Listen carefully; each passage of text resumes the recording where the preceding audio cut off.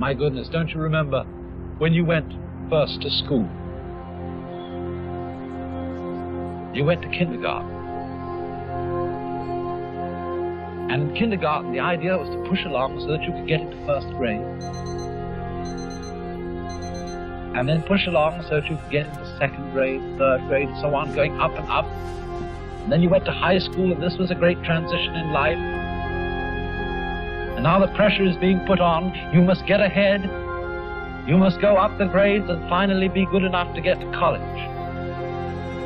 And then when you get to college, you're still going step by step up to the great moment in which you're ready to go out into the world.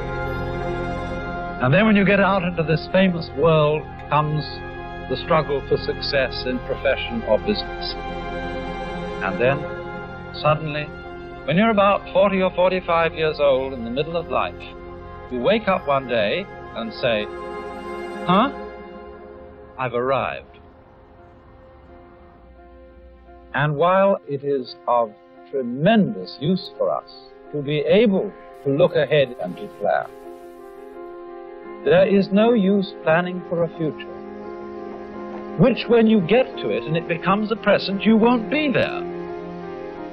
You'll be living in some other future which hasn't yet arrived. And so in this way, one is never able actually to inherit and enjoy the fruits of one's actions.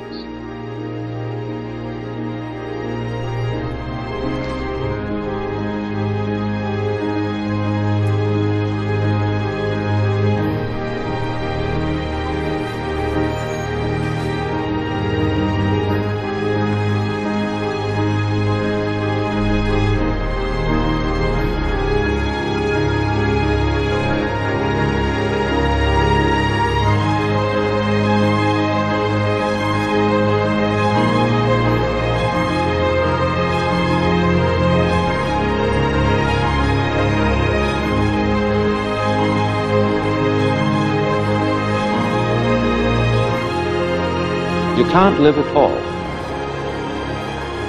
unless you can live fully now.